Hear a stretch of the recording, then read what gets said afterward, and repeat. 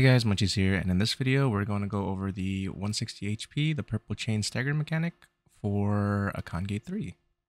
Alright, so now let's go over some things to know and some tips. So there's multiple things going on during this mechanic. There are two orange lasers, there's one at 1 o'clock and one at 5 o'clock, and they have to be blocked at the time of stagger. They're like the statues from the first one. If any of them touch them, you can't stagger them.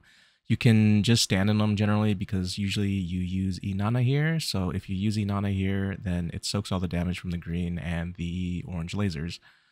And then there is a purple chain that needs to be grabbed from 9 o'clock all the way back to behind of Akkan, and there's still one person inside clearing pools. If the person inside is clearing pools and they drop Inanna, you can reduce your gauge inside if you are clearing pools and you see the Inanna circle. There will generally be two people going to the 9 o'clock to grab the chains, the purple chains, and you can alternate between the two. When you alternate, make sure before you grab the chain that the person holding onto the chain has two of the yellow skulls above their head before you swap over. And if you have an artist in your party, you can cheese it. You can drop a portal and you can make up a lot of ground from the person that's carrying the chain, taking the artist portal.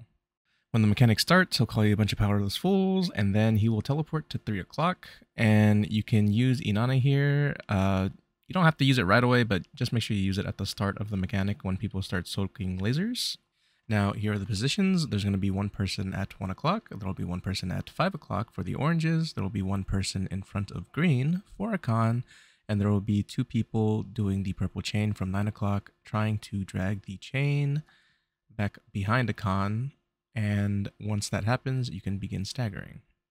Now, I will slow this down a little more for you guys. You can see right here, the guys that are carrying the purple chain, the two managing it, they're swapping off when the person carrying it receives two of the yellow skulls. Now, once you get this purple chain behind them, the stagger begins, so make sure none of the lasers from these statues are touching them. Stagger them quickly, and that's the mechanic, and that's it. But if you guys have any questions, comments, concerns, anything to add, please feel free to leave it in the comments below, and I'll see you next time. Bye.